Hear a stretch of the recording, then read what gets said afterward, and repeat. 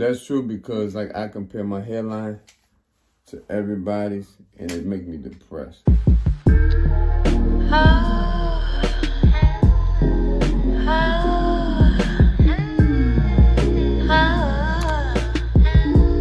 Hey guys, it's your girl Goldie, and welcome back to my channel. If you guys are new, go ahead and hit the subscribe button down below and join the family. I do a lot of LOC content, and if you're interested in that, then you will love it here. So don't forget to join the fam by hitting that red little button down below. If you guys aren't new, you guys are part of the family. Thank you guys so much for coming back. I need to calm down when I do these intros. Anyways, if you guys aren't new, thank you guys so much for coming back. It means so much to me, like more than you guys even know. So yeah, as you guys read in today's title, we're gonna be talking about the things that you should never do to your locks. Now I have a little list in front of me, so we're not going to waste no time. I have a few things in this list, so we're gonna go ahead and jump right in. The first thing that you should never do with your locks is use wax or petroleum-based products. Those are products like hair waxes to retwist your locks, or you know, things like that, things that are petroleum based to like retwist. I know it's a lot of products for retwisting that involve like waxes and petroleum, and you don't want to use anything like that. That will cause nothing but buildup into your locks, and your hair doesn't absorb wax. You know, your hair doesn't absorb petroleum. It just sits on top, and you don't want anything that's just gonna sit on top of your hair. And even when you wash your hair, it's hard to get all those products out because they're not water-based. You want to use water-based products on your hair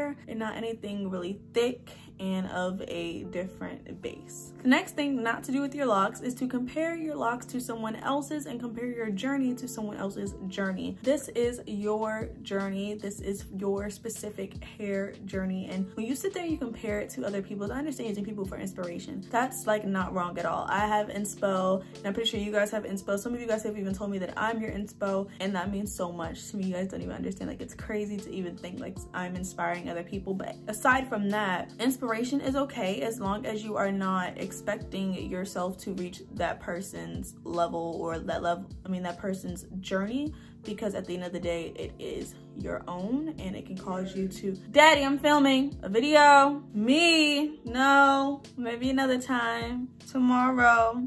You want to ask for something? You want to ask me for something? I'm on YouTube. I can't be on YouTube. Just YouTube? Yeah. So what you doing down there? Reading off my stuff for my video. I like your background. Thank you. Oh, my gray hair. Gray? Mm-hmm. What's up? I got more on my bed. What's up, YouTube? Yo. You know how we do. Come on, what we talking about? Oh my goodness. Talk to me. What's up? I'm messing in the background. YouTube, holla at me, boys and girls. So what's up? Anyways. What's today's topic? Makeup? Things you should never do to eyelashes. your locks. Things you should never do to your locks. Oh. Anyways, like I was saying. Don't cut them. Like I was saying, right. Don't compare your journey to someone else's, because it'll lead you to hating your journey. And I can't take this serious. That's true, because like I compare my hairline to everybody's, and it makes me depressed. Don't compare to nobody. You live your best life. Don't compare your hairline, your dress to nobody. Be you. Go ahead, Jay. My bad. Go ahead, what you got? What's next? The next thing that you don't want to do to your locks is to retwist your locks on dry hair. You want to make sure that your hair is moisturized, because it can cause your hair to break off when you're putting those products onto dry hair. So you want to make sure that it's damp. And like I use a little spray bottle just to spray my roots. You don't have to make sure that the ends of your hair is damp, but just your roots. Yeah, I had dreads. I think that's you why did my not dreads have came locks. out. I had locks. You had locks? That's what you tried to put in your hair. They were twists. But they was locked at the end. Remember you they said were it was locked. Yeah. That's why I'm like this now. Because I did it with dry hair. And I did it. And then my hair fell out. See, it's good I came on this joint with you. Go ahead. What else next? What you got? The next thing that you don't want to do is bleach your hair without a moisture routine. A lot of people say don't bleach at all. But as you guys can see, I bleach my hair, and I bleach it often. Like my roots when they grow out. But it's important that you have a moisture routine. If you're going to bleach your hair, because bleached hair is prone to breakage a lot more than virgin hair. So you want to make sure that you already have a routine. What? Virgin hair? Yeah, your hair is virgin hair. Y'all ain't talking about virgins and stuff? I don't like that. Oh my God. Anyways, yeah, so if you guys don't have a moisturization routine prior to bleaching your hair, it's gonna be hard to keep up with it when you don't have yourself already in a routine. The next thing that you don't want Hold on. If you're going to what's the solution? What's some solutions that they could use? If you're gonna give them a problem, give them the solution to the problem. I already posted that video today. So you gave them the moisturizing tips. Yeah. How to moisturize. Yeah. Back in the day, we used to use like Kimi oil, and we used to do the scalp. Boop, right down. Or we used to use Blue Magic grease. My mother was famous though for using Sulfur 8. You need me? I got business to attend. I'll be back, y'all. Good night. My dad, everyone, didn't know that he was gonna stay in for that long. Anyways, like I was saying though, I don't even know what I was saying. Oh yeah.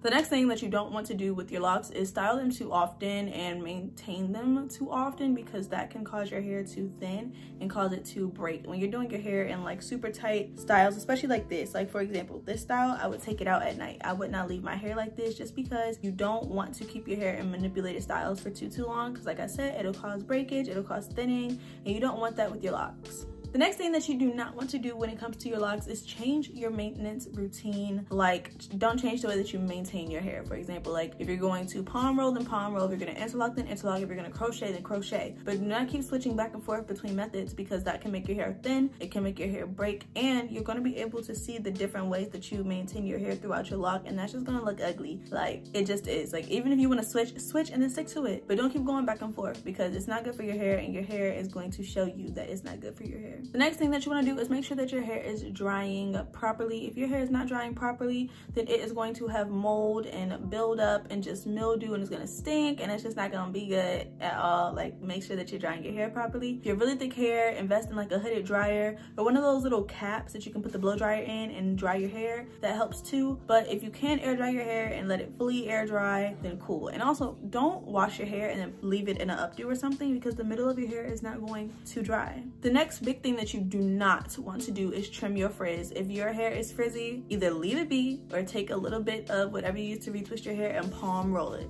and tame that frizz. Do not trim your frizz. It can cause your locks to thin wherever you trim your hair. You don't know what that is connected to, and when you trim your frizz, you hurt your locks. The next thing that you don't want to do is not wrap your locks up. I talk about this all the time on my channel. If you guys aren't new here, then you know what I'm about to say. Wrap your locks up with something satin or something silk, and make sure that you are keeping your hair wrapped up at all times. If you are laying down, if you're sleeping, whatever it is, make sure that your hair is wrapped up. If not, it will be dry, it will be crunchy, it will be brittle. It's just not going to be good. Sleep with something satin or silk on your head, or sleep with satin or silk pillowcases, things like that. The next big thing that you should not do with your locks is use products that you would normally use on your loose hair, on your locked hair. Things like pomades, things like certain leave-in conditioners, things like creams, like hair creams and stuff like that. Just stay away from that stuff, y'all. You don't need it, and it's going to cause buildup. You